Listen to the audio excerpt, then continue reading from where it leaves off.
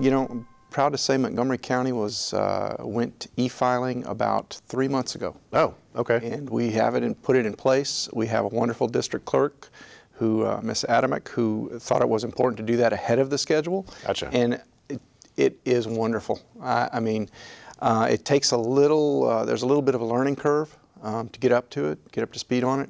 But I mean, it's wonderful to be able to have your documents. You know, to me, the silliest thing was, as a defense attorney and as a judge, I have to drive somewhere or go somewhere to pick up a piece of paper.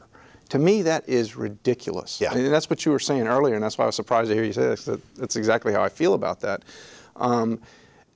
This is probably something that should have been done 5 or 10 years ago, but we're there now. And I think it's wonderful. And I think once defense attorneys get used to it, they're going to love it. You don't have to go down to the courthouse with your stack of papers to file and then walk up to the DA's office to give them a copy. And you don't have to send certified mails out to 5 different law firms. It's all automatic, and it is wonderful.